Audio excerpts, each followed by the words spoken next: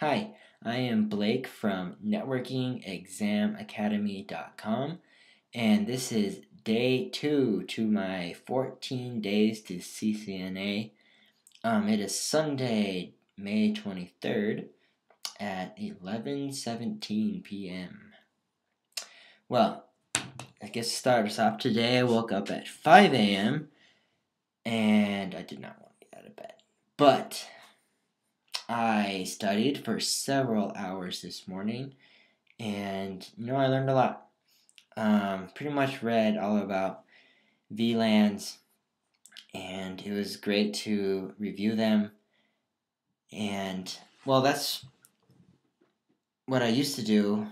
My first job when I got my CCNA back in 2005 is I worked for a voice over IP telephone company, and VoIP phones is all about networks with VLANs. If you don't have a VLAN and quality of service and everything configured, it's not going to have a good network. So it was cool to review those things, and also learn some new terms that I guess I never learned before, completely forgot about.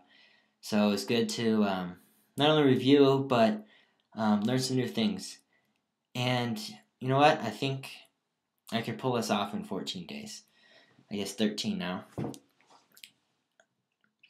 I received a tweet today from Joe Torok, I believe is how you pronounce it, on Twitter, direct message, and he asked me what are some of my IC&D2 study methods.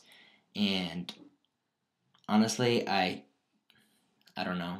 I don't have any.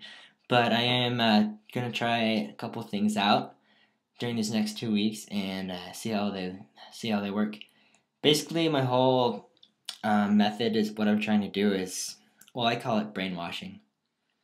Basically, just memorizing everything that I can and keep that my main focus in my head for these next 2 weeks, and so that I can retain all the information that I'm taking in.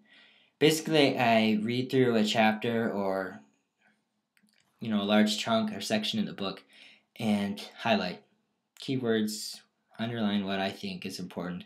And then I usually actually go back and reread or reskim through things and take notes in a notebook. I will show you that later. And take detailed notes, highlight in my notebook. That way I can go back and restudy my notes later at a different time. And that really helps solidify the things that I'm learning. So basically right now you could say that that's my study method, is definitely take notes while reading. Because I found if I just read through chapters, dude, after a while I've realized that I have no idea what I'm reading, and I'm just reading. So taking notes and writing things out really helps a lot. So I recommend doing that. If you don't have a notebook for studying for your IC&D2 exam, please get one and write in it. It'll really help. So I'm on track. Get my IC&D2 in 13 days, and stay tuned for more. Thanks. Bye.